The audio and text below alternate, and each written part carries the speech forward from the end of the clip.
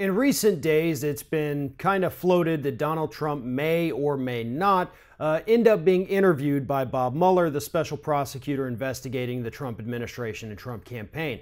Now, some believe that Donald Trump should absolutely go testify in front of Mueller, interview with him, and explain that he's got nothing to hide, everything's cool. But others, those who believe that Trump is obviously not the brightest bulb out there, believe that Trump should stay as far away from this investigation as humanly possible. And one of those people happens to be Fox News legal analyst Judge Andrew Napolitano. Here is what Napolitano had to tell Donald Trump about the potential interview that may or may not end up taking place. Take a look. Congressman Gowdy and I covered a lot of territory there. Right. What do you want to jump in on first? I would jump in on what you were discussing second to last, which is whether or not the president ought to submit to an interview to Bob Mueller and FBI agents. And my argument is never, never, never, in caps, should he do that. Why?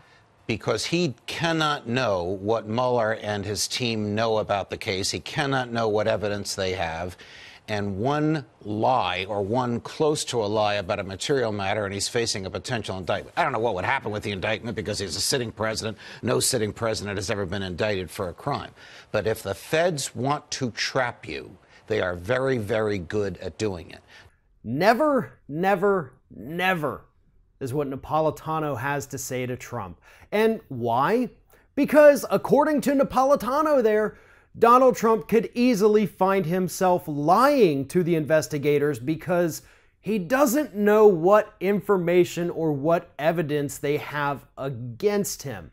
Now, I know Judge Napolitano understands the law, but does he though? I mean, isn't that typically how investigations go? You don't always get to know what the other people have. That's why they do that, to see if you're going to tell them everything, or if they later have to present something to you and say, well, you told us this, but have a look at this. That's kind of how it works. They want to see if somebody is going to lie to them or tell them the truth. That's not a trap. That's their way of finding out what is really going on and whether or not somebody's going to be forthright with them. If somebody lies to them during an interview, they know that probably from that point forward, they have to take everything that person says with a grain of salt because they've proven that they have a history of being dishonest. That's the point of it all. But furthermore, they can't trap you unless you've actually done something wrong. So unless I'm misinterpreting what Napolitano is saying there, he must believe that Donald Trump has done something wrong and that Donald Trump clearly would lie about it in order for him to tell Trump to never, never, never, in all caps, meet with the Mueller investigative team. Now, I actually happen to agree with Napolitano on this. I believe that if Donald Trump were to go and meet with them, he would lie his ass off and they would know it and they would bust him for it. But I disagree in the fact that I absolutely think and hope that Donald Trump is going to meet with them and give them the interview that they're wanting. However, the Trump administration has signaled that they're not actually going to do that. Instead, they submitted written answers to some of the questions, which could also end up getting Trump indicted for lying to the investigators. But either way, I think at this point, it's pretty clear that even the hosts at Fox News understand that Donald Trump is his own worst enemy at this point.